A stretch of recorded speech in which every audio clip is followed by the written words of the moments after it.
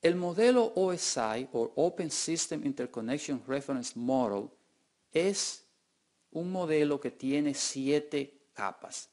Esto es una forma de cómo diseñar network, que es más bien un blueprint, son los planos de cómo deben diseñarse protocolos en una red de comunicación.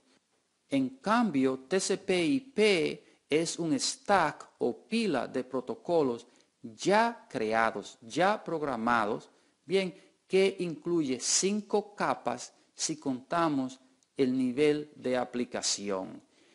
Estos protocolos de TCP/IP fueron desarrollados a partir de proyectos que estaban patrocinados por el Departamento de Defensa de los Estados Unidos, el DoD en Estados Unidos.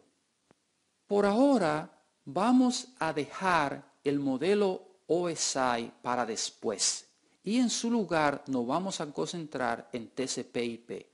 Luego que tengamos una idea de cómo funcionan los protocolos de comunicación en las redes de computadoras, entonces vamos a revisar qué debe haber en cada una de las capas de OSI. Pero recuérdate, OSI es el modelo de referencia, o sea que si tú estás tomando esta materia en la universidad, puedes estar seguro que viene en el examen, o sea que no le podemos quitar importancia al modelo OSI.